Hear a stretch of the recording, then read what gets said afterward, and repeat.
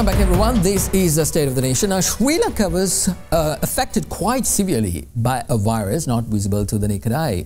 I think 2 years in a row, the infamous coronavirus. It spread worldwide with no discrimination of caste, creed, nationality, ethnicity, living standard, or even geographical location. But there is another virus that has been spreading very covertly. It's not visible to the naked eye, at least first, but its symptoms are quite fatal. This virus, however, primarily affects developing countries such as Sri Lanka. Don't worry, it's not health related. Actually, it's worse. The virus is known as neoliberal economics. One of the institutions promoting this school of thought is the IMF, and the loyal slaves of the IMF in Sri Lanka, aka the Colombo liberals, took the baton and ran with it. Whatever they say flies by them, very, very blindly. Naturally, I cannot turn a blind eye even when it's hard for you to hear what I say.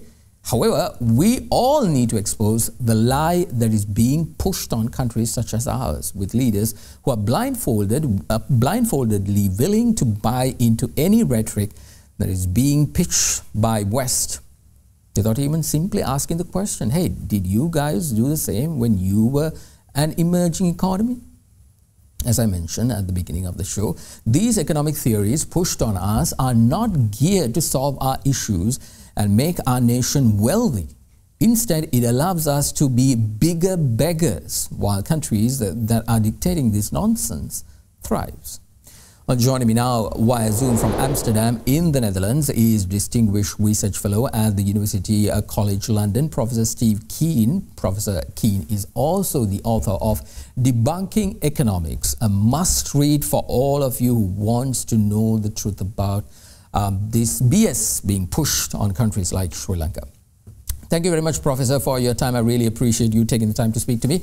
Now, the IMF for 17 times has been talking about balancing the budget deficit. But we see that in countries like the US itself, they have a huge budget deficit.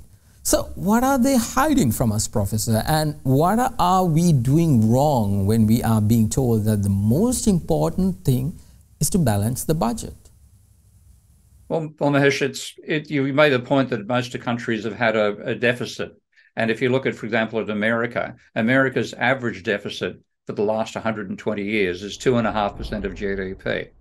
Even if you take the wars out, when there's enormous government spending, of course, during First and Second World War, it's 1.7% of GDP. So the standard situation for most countries is to run a deficit on the government spending. And the reason that is actually functional, works, it's part of why American economies has succeeded, is because that actually creates money. When the government spends more than it takes back in taxation, it's putting more money to people's bank accounts than it's taking out of their bank accounts. So the money supply grows, and that enables domestic activity to expand. Now, your real danger is that expansion of the money supply can go into one of two things, either inflation, which governments are always trying to control, or it can go into imports. And therefore, the benefit of your expanding money supply is to expand somebody else's economy and not yours. So conventional economists get this wrong by, frankly, not understanding money. This might sound crazy because people think economists must be experts on money because economics is about money. But conventional economists convince themselves that money is irrelevant. They leave money out of their model. They talk about the money illusion and say you shouldn't consider the actual amount of money, and then that problem gets in the way. So their advice to you is not to do what their economies have done empirically, but to do what their theory says is right. And in fact, their theory is wrong. What you should be trying and focus upon is your trade deficit, not your government deficit. Indeed, indeed, it makes a lot of sense. Now, Professor, there are many failed economic theories worldwide that Western governments are pushing on countries like Sri Lanka, especially the neoliberal economic theory is currently infesting our nation. Clearly, it won't bring the results we expect. So for a country like Sri Lanka, how should we think about our economy and what should we be doing right now? Well, again, I think the most important thing is that you obviously need to develop your infrastructure, develop your technological capabilities and industries and so on.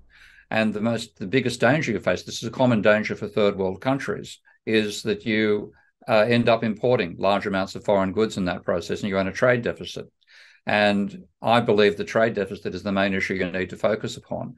Now, what you therefore say, well, how do you reduce the trade deficit? Well, part of it could be, for example, in controls on imports. Now, that's the last thing conventional economists are going to agree to. So what happens is there is a potential mechanism. You say the real danger is your trade deficit, which is why you have to borrow foreign money, and then you've got to repay foreign money with export income, which means you therefore have to put more input into exports and less into domestic production and so on. All these things end up crimping your capacity to build your own industrial capacity over time. And when economists who actually look at the empirical data, people like Danny Roddick, who's a good mainstream economist, Roddick has looked at it and said most countries which succeeded in industrializing, like South Korea and Japan and even Germany, did it by protecting their economies initially, using trade barriers to ensure that their money creation went to domestic rather than international suppliers, and then put pressure on those suppliers to become internationally competitive over time. So that gave them very efficient industries. So things like Samsung evolved out of that sort of policy in South Korea. That's what you should be doing, but economists will not even contemplate anything that might control the trade deficit, and they're anti-import controls and so on. Those are the things I think you should be actually considering, the things economists won't let you do. Absolutely. Now, Professor, austerity is another financial strategy implemented in Sri Lanka, saying that it will help us overcome our current predicament. Does it work? No, austerity is a stupid policy. In fact, the best country to see how bad austerity is the United Kingdom, because the United Kingdom has been practicing austerity really for the last 15 years. And over that 15 years, the rate of growth of the UK has been below that of virtually every other country in the OECD, and certainly every other country in Europe. So what austerity does is say that what austerity translates to for the economy is, let's create less government money. And so with less government money, people are more likely to borrow from the private sector. So you're going to have an increase in private debt. You will get speculative bubbles coming out of that. You won't get much real investment occurring. And there's less money in turnover, so people are less likely to be able to invest out of working capital. So you actually end up crippling your capacity to grow over time. And as I said, austerity is saying the government should run a surplus. That means the government should take money out of circulation. How is the economy supposed to grow when you're reducing the amount of money? So austerity is a stupid policy.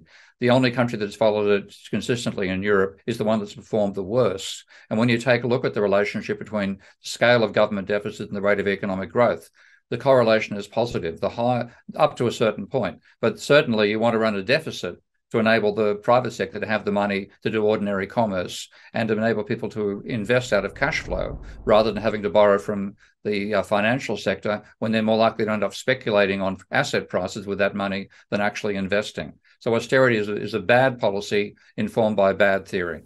Indeed, a lot of food for thought. Thank you very much. I really appreciate, Professor, you speaking to us. That was Distinguished Research Fellow at the University College London, Professor Steve King. Let's take a short commercial break. This is The State of the Nation. Back in a moment.